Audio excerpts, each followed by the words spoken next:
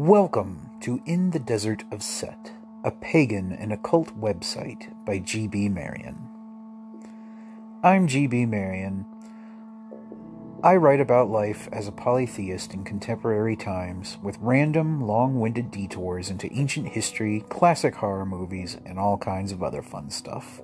Won't you join me for today's adventure?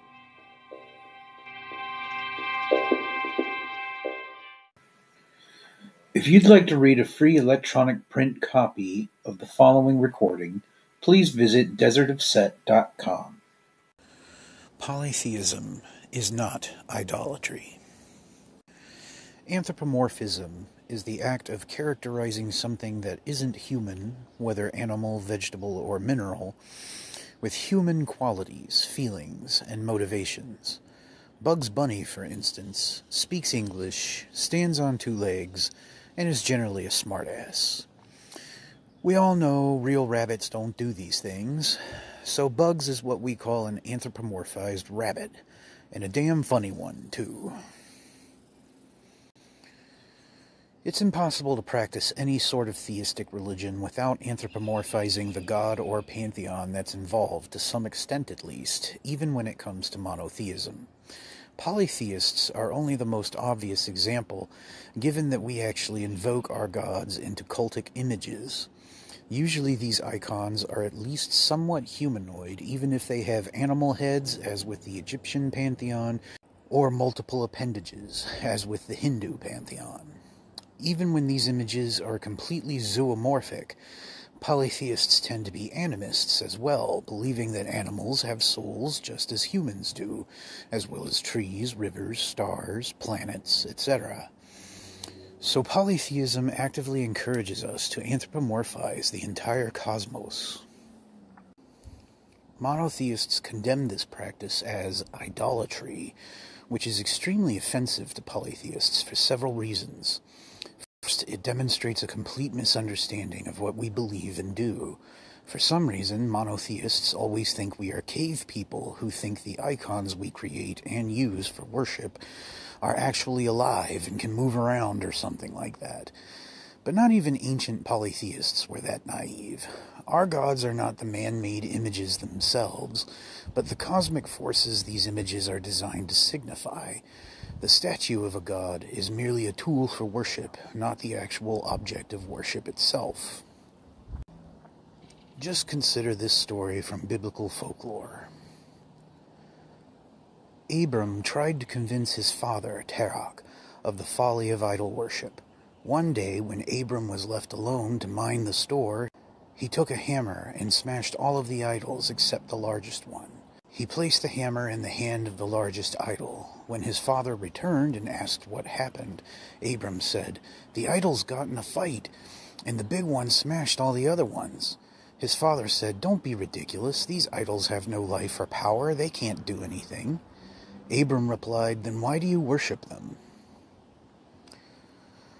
While I understand this story is allegorical, it is still dehumanizing and insulting to polytheists. Personally, I hope Abram's father replied, "I don't worship the idols. I worship the gods, whom the idols represent." And then I hope he grounded the little ingrate, since that little stunt probably cost their entire family several meals. When I invoke Set into one of his sacred images that I keep in my home, I treat the image as if it were a living, breathing entity. I kiss it, share offerings with it, or even blast some heavy metal and headbang with it. However, I am not naive enough to think the image really is Set. Gods are powerful, invisible cosmic forces that we've never been able to completely understand. We can see them working through natural phenomena, but we can't actually see them directly. And even if we could, it would probably make our brains explode and leak right out of our ears. By anthropomorphizing the gods and inviting them into humanized images that we have created for them, we can demonstrate our love and respect for them, just like we do for all the people and animals we love.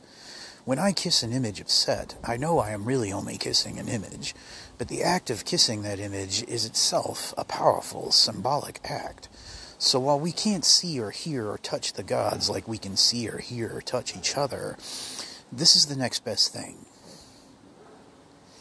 I fail to see how this is any different from how Roman Catholics treat their images of Jesus, the saints, and the Virgin Mary.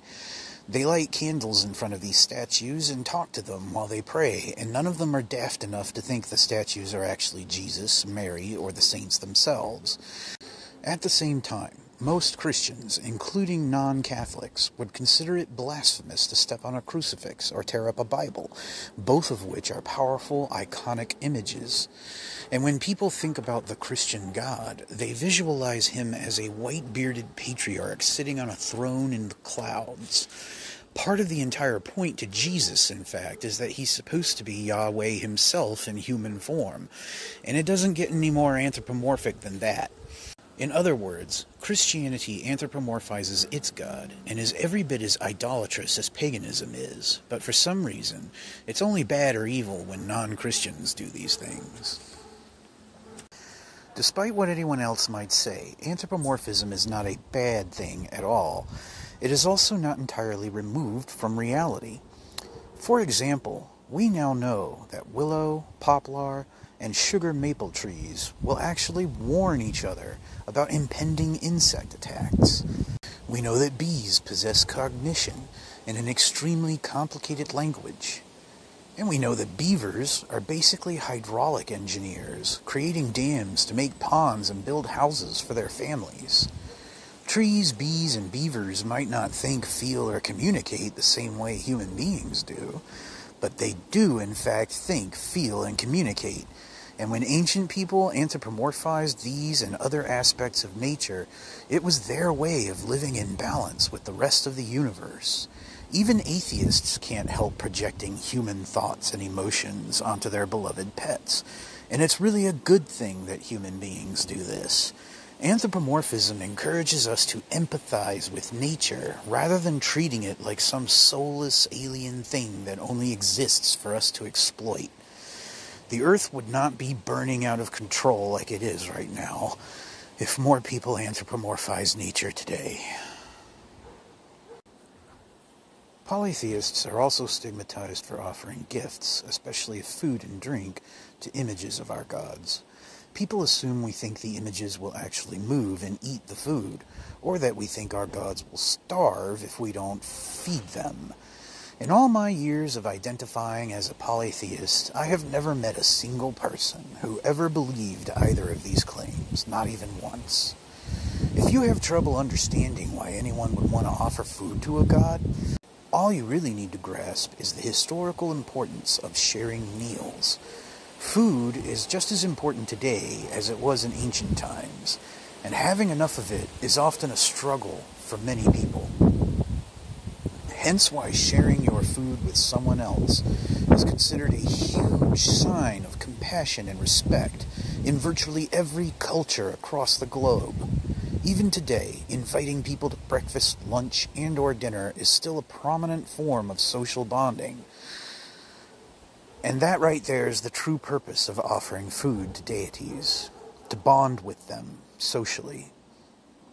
By invoking gods into images and offering them food, polytheists are inviting these cosmic forces over to dinner and treating them as distinguished house guests.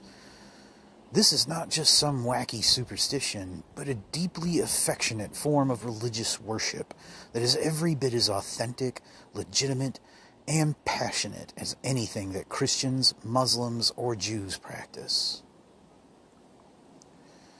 Different polytheists make offerings in different ways. The Egyptians ingested their offerings, believing their gods would consume the spiritual energy of the food, while the worshippers consumed its physical substance. I have always liked this way of doing it best, because it feels more like one is sharing with the deity than simply giving them things. When we treat people to dinner, we don't just pay for them to eat and not eat anything ourselves. We eat with them. And if the gods truly consume anything during this process, it is the love and goodwill we express to them through such demonstrations of faith. But food and drink are not the only things we can offer. We can also offer actions, like helping a deity's sacred animals, or writing literature and/or creating art for the gods. We can participate in our communities in ways that honor them. like donating to a library for Thoth, picking up trash in a park for Jeb, or visiting a dairy farm and feeding the baby milk cows for Hathor. There are all kinds of things we can offer to the gods and share with them, and others, that will make our souls and spirits glow with love and good vibes. Another stigma against polytheists is the belief that we commit human sacrifices. It is true that certain civilizations engaged in this practice, but the Egyptians do not seem to have done so for any theological purpose. In those cases where a pharaoh's servants were ceremonially killed and buried with the deceased king, it was to appease the king, not the gods. As a polytheist, I think killing anyone except in self-defense is a barbaric offense against the gods, and most other polytheists will tell you the same. If a person kills someone in the name of a polytheist god, they are in the exact same category as monotheists who bomb abortion clinics or fly airplanes into skyscrapers because God told them to. As for animal sacrifice, most polytheists do not engage in this practice today, but those who do usually live in rural areas and are accustomed to killing their own food. They are not cat-slashing sociopaths, but regular hunters or farmers. All that's different is that they dedicate the animals to their gods and thank the animals for their lives, before and or during and or after killing them and eating them. It's not that different in principle from butchers preparing kosher or halal meat products. Suffice it to say that polytheists who live in urban or suburban areas have no reason to kill any animals, since we are just as accustomed to buying our food from local supermarkets as everyone else. Many of us are also vegetarians, vegans, and or animal rights activists, so the idea that we run around bathing ourselves in goat's blood is total bullshit.